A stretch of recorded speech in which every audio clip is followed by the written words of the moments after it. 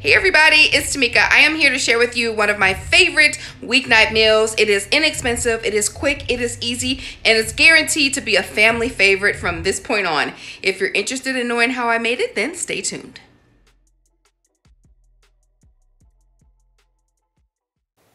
So here are the items you're going to need. You're going to need some pasta. I'm using penne pasta. It says mostaccioli, but penne pasta is what it is.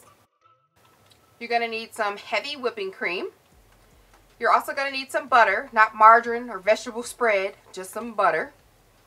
You're going to need some garlic, depending on your liking, and some shredded Parmesan cheese. I only have a little bit left, but we're going to make it stretch. You're also going to need some salt. I like to use kosher salt because it adds a lot more flavor than table salt. And some pepper. I have some fresh ground black pepper in this little doohickey here, and that's what I use. And then I'm going to use my finishing salt. It's garlic and parsley handmade finishing salts. I'll put a tutorial in the description box if you want to know how to make your own. It's very tasty and it's strong in flavor. Last but not least, you're going to need a rotisserie chicken. I get mine from our local grocer. It's already done. You just grab it and go. This accounts for 50% of your meal, and that's why it's easy and inexpensive, because it's about $6. You want to start out with some boiling water and add some kosher salt to your water for flavoring, and cook your pasta al dente according to the box instructions. While that's boiling, you want to go ahead and chop up your garlic into minced your garlic, I should say, as many as you'd like. Like I said, you can see I have about 6 cloves over here, so we love the garlic flavor. So go ahead and mince that up.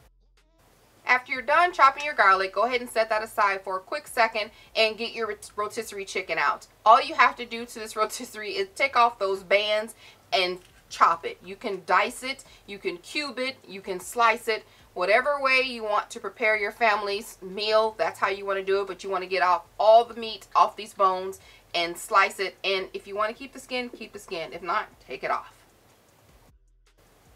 So you want to grab yourself a skillet and put it on the stove. Add your butter because we're going to get that garlic sauteing to bring out a lot of those garlic flavors. I'm going to put all the measurements down below because I have to really think about them, because I just do, you know, old school cooking. You just kind of do it and taste it and then it's go. So I will get the measurements for you guys.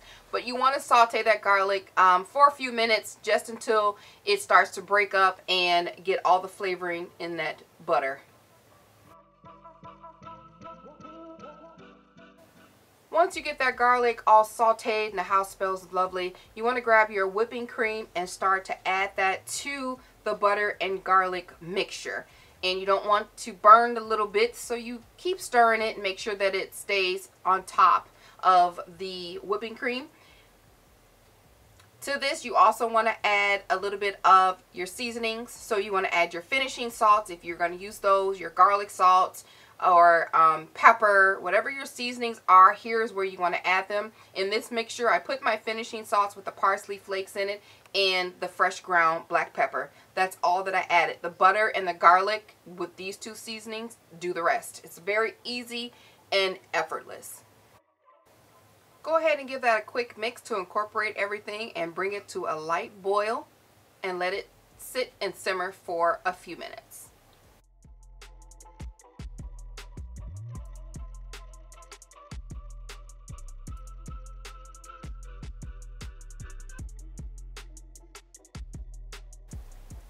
After you've let your cream sauce sit for a little bit, you want to go ahead and give it another stir before adding your Parmesan cheese. You want to add this towards the end, right before you're starting to add your pasta, which should already be done by now.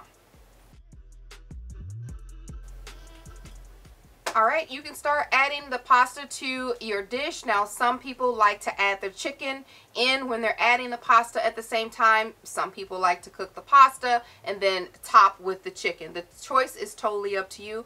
In my house, we like to cook the pasta in with the sauce and then add the chicken on top and then lightly brush it with a little bit of Parmesan cheese at the end. So the choice is totally up to yours. But as you can see, this was a very quick and easy meal, very inexpensive, under $10. You can feed a family of 4.